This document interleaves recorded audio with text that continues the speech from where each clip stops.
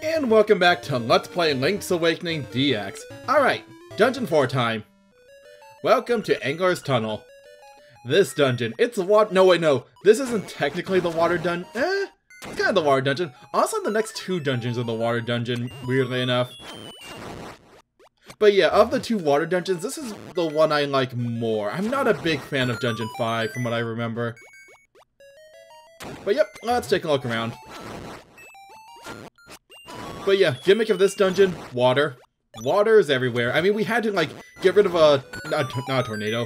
We had to get rid of a waterfall to get here. Alright, compass. Also, yeah, after this dungeon, we might have enough money to finally get that bow. Kind of been wanting to grab that at some point. Whoops. Yeah, deep water. Link can't swim, so we have to get over there without going to the deep water, which should be possible. Yeah, it's possible. I just need to jump. There we go. So until we get the flippers, pretty much all the puzzles around this dungeon is going to be, like, revolving around how to get to somewhere without swimming. Oh, right, I think I have to kill all the enemies to get out of here, don't I? Yep, there we go. I do not want that. I don't need that.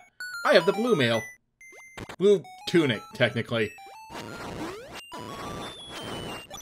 We don't have another key for that one, so let's backtrack a bit. Also, yeah, since walking in water is a bit slower, I tend to just jump everywhere, or use the Pegasus boots. Can't go that way yet. Actually, technically I could go that way, but I don't think there's anything under those pots. Actually, I don't remember if there's anything under those pots. One second. Pretty sure there isn't, but might as well find out. Whoops. Too early. Alright, what do we got here? We got hearts and, yeah, nothing under there. Oh well. But yeah, we need to find another small key. Can't go that way yet. We'll have to go the other way around. Button over there, nothing over there. There should be a chest at the end of this that we saw earlier. Yep, there it is. Is this key? Nope, it is the stone beak. Man, I haven't actually used a stone beak in quite a while. I should probably actually make use of them at some point.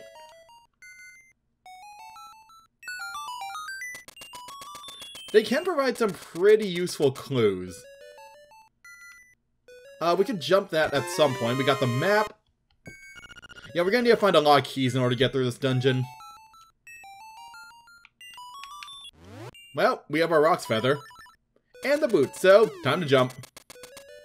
They were very proud of the whole jumping mechanic. Also, I want to get rid of that anti-fairy before it becomes a problem.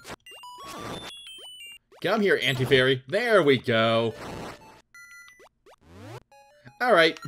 Also, bombs.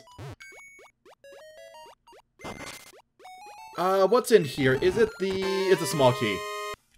Okay, we could backtrack to that locked door from before, but I think all it does is lead right over... Yeah, it just leads down there, which we'll probably have to go to at some point. What else is around here that we could grab? Also, I'm gonna put these away before I accidentally waste them. Let's see, we could bomb that. Whoops. That's right, we have to bomb in this game. Can't just run through it. Where are my bombs?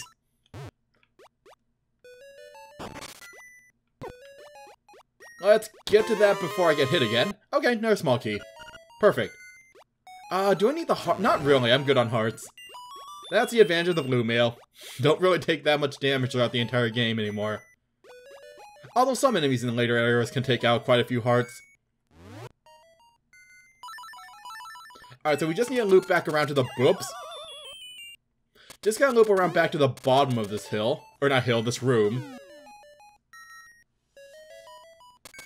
And then we can go down... We can go into that room from the bottom.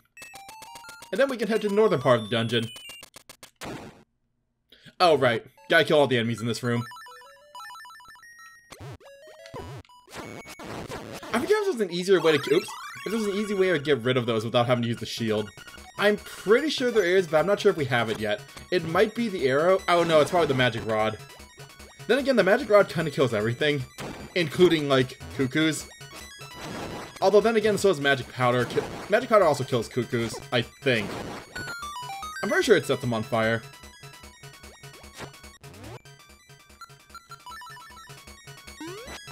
Anyways, let's just get over to that door. And we still have one more. Oh, unfortunately, I don't think there's a way to get over there without the flippers. Yeah, we'll need to come back for that one, unfortunately.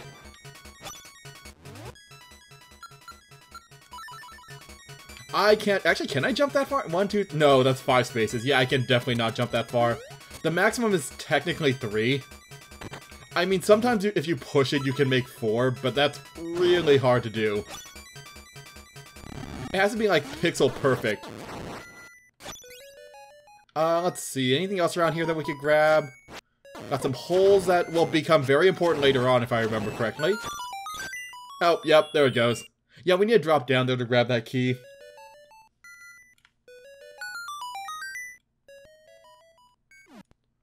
Actually, we can probably just go down from over here, can't we? Oh, ow. Oh my god. Oh my god. I forgot how far that... What the heck?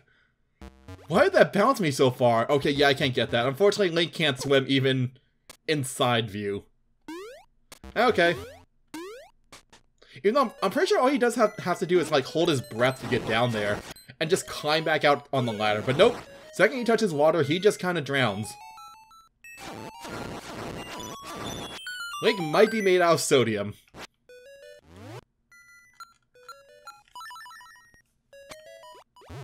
He just kind of dissolves the second he hits deep water. I can't get to that yet. Oops.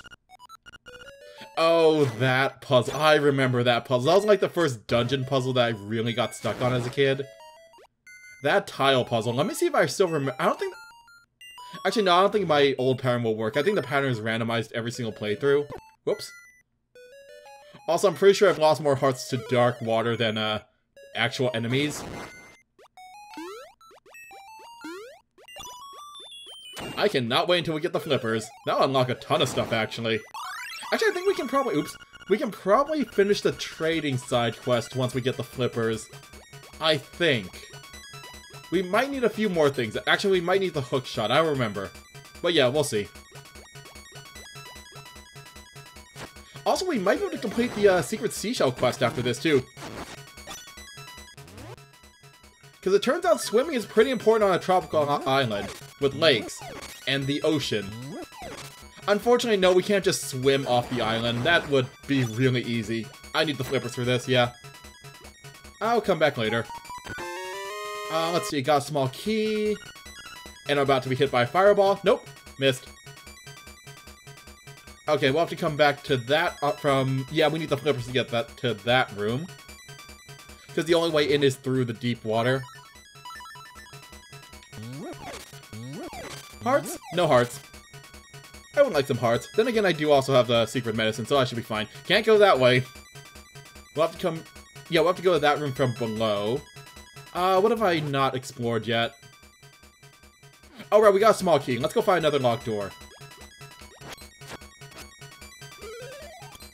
Also, I hate P-hats. They're just more of an annoyance than anything, because you can't kill them once they're up in the air. For some reason. Need flippers for that. Also, I'm losing all these rupees because they keep falling in the water. Great. Man, P-hats are annoying in the 2D games. Once they're up in the air, they're just kind of a nuisance. You have to wait for them to move. Anyways, yeah, we have a small key. Let's go open that door. Let's open that door and hit all the enemies. There we go. I'm bad at hitting enemies, apparently. Rupees and a heart. Alright, what do we got here? Here we go. Boss time. Well, mini boss time. Also, I accidentally paused on the note right before the music starts. There we go. So yeah, this guy, pretty easy. Just need to get behind him with the Pegasus boots. Actually, I forget. We have to get behind him. Yeah, we have to get behind him. Or, you know, just take the hit. Actually, technically, I could just do this. That's the advantage of the blue mail. I don't have to care about damage at the moment. I'm just gonna get a fairy after this anyways. There we go. That wasn't how you're supposed to fight the boss, but it worked. Yeah, how you're supposed to do is you're supposed to run around the arena with the Pegasus boots and get behind him. Oh well. Oh, right. I forgot, in order to grab in this game, you need the power bracelet. That's the disadvantage of only having 2 buttons on the Game Boy. Everything has to be tied to a button. Anyways, these should be the dungeon item. Let me see. Yep, there they are. Flipper time. Now we can finally swim. Am I the only person who thinks flippers are harder to swim with than just using your feet? Oh well, they're probably magic flippers. Okay, this room. Okay, let's remember the pattern. So the pattern is middle, lower left, upper right. I don't remember the pattern as a kid. Upper left, and lower right. Okay. That's very important. Okay, I think I remember that. Let's see if we can get this done before I forget. Alright, so it's middle. So we just need to hit these in the same exact order. This one, upper right. Also, yeah, we can swim now. We can also push B to dive, which is going to be important later on. But right now, we'll be fine. There we go. I think that leads to the boss room. Yeah, I'm pretty sure this leads to the boss room. We can't... Actually, no. Let me just double check that to be sure. If it does, we can't do this yet. We have to go back and find a few more things. Oh, this puzzle. I remember this puzzle. It's a nice little platforming puzzle. Basically, make him fall down. Make him fall down. Jump up. Oops. Make him fall down. Jump on top of him and jump to the stairs. No, this isn't the boss room. I was wrong. This is the boss key, which we kind of need for the boss room. Okay. Actually, while we're in the area, aren't there a few more things we can do around here? Let me see. What are we still missing? We're missing probably a few small keys. But yeah, we can't fight in the water, so we have to dive underwater to avoid enemies. I have a small key on me, don't I? Nope. Yeah, we don't have a small key. That being said, we can't get to that chest over there, which I think might just be rupees. There's also that one chest near the beginning of the dungeon that we could go back for. Yeah, it's just rupees. 50 rupees. Close to affording the bow now. Whoops. Alright, what else have we not done in this area? This room is good. Okay, yeah, let's backtrack a bit. We can go that way, which I don't want to go. Oh, we can go down to, grab that small key that fell into that hole earlier. I should also probably get a weapon out. That might help me not hit every single enemy along the way. There we go. Also, yeah, the side swimming view is a bit weird.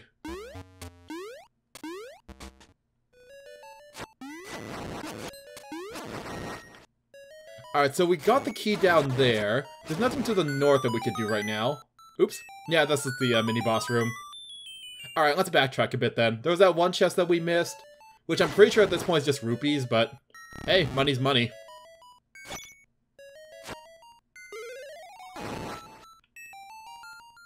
Let's see. I need to jump that again. I can't wait until I get the hook shot so I can stop doing this.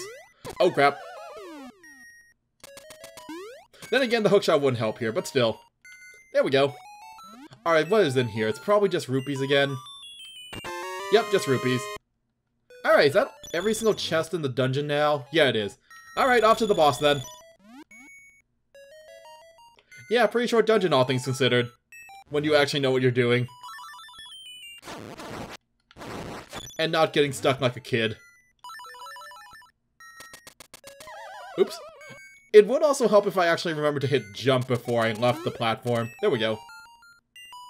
Alright, so to get to the boss... Let me see. Yeah, we have to backtrack a bit to that one locked block that we came across earlier. Yep, that one over there. Whoops. Fortunately, though, the boss of this dungeon is absurdly easy. Like, he's... Honestly, the mini-boss of this dungeon is harder than the actual boss. Also, might as well grab a few extra hearts while I'm here. Whoops. There we go. Alright, let's go. Also, more Mario enemies. Also, yeah, you can swing your sword underwater in this game. And to swim up, you just have to hit B a lot. Actually, wait. It's B, right? No, never mind. That was only because I was trying to jump underwater. That's right. I completely forgot about that. That the Roc's Feather actually does work underwater. Alright, anyways, boss time. You know what? Let's grab it. And we'll grab the money too. Alright, let's do this. So unlike the other bosses, this guy's underwater, due to the fact that this is the Flippers dungeon. Hi there! Yeah, the boss is an anglerfish. All our strategy is for this boss is hit him in the little lantern area until he's dead. That's it. He... really pointless. He's dead already. Yeah... not exactly the most threatening of bosses. Alright, let's get out of here. It also helps that, yes, I had a piece of power for that boss. Man, if I had a piece... actually, I'm not sure a piece of power in Red Cloak stack. But if I had the Red Cloak, that boss would have been really, really fast too. Anyways, fourth instrument. It's a harp.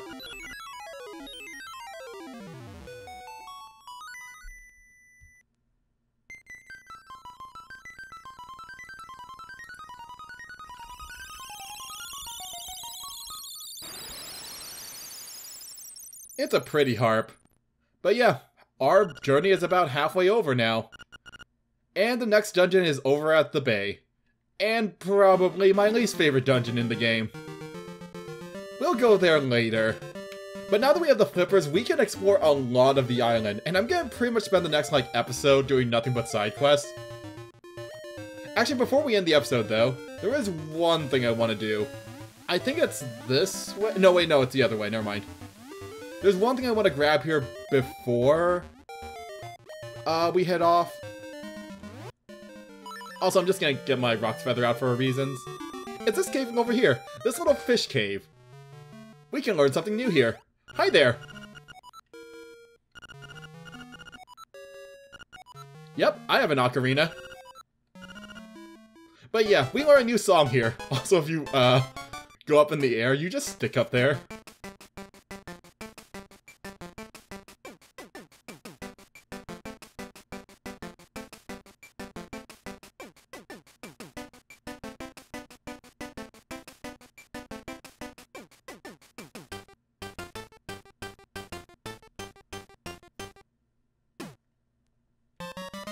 There we go. Well, we learn our second song. This is the only optional song in the game. We learn Mambo's Mambo. It's a pretty useful song. Basically, it's our warp song. If we played inside a dungeon, we just warp to the entrance. And if we played on the overworld, we warp to that pond just in the middle of the map, next to Crazy Tracy's house. Really, really useful in getting around. Also, yeah, we have time. Let's do one more thing while we're here, before I warp out of here.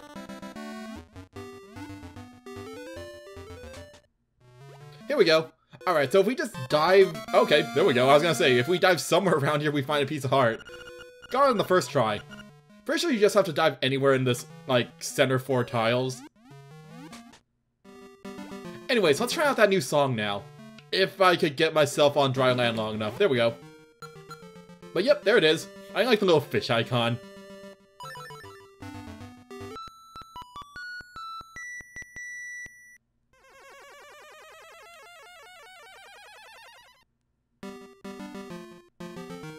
There we go. So yeah, every time we want now, we can just warp to pretty much the exact center of the map. If I can get out of the menu. There we go. There we go. Well, not exact center, but pretty much the center, because, man, there's still an entire area over here we haven't explored yet. We should explore that at some point. And probably up near Telltale Heights, too. Huh. Yeah, I could have sworn this was the center of the map, but it's pretty much equidistant to all the important stuff anyways. Alright. Anyways, with that, I think I'll end the episode here. So that's... different. Next time on Let's Play Link's Awakening, we're gonna deal with our little new friend here. Is he supposed to be? Yeah, he is supposed to be flickering like that. And then, side quests. Lots and lots of side quests. So, till then.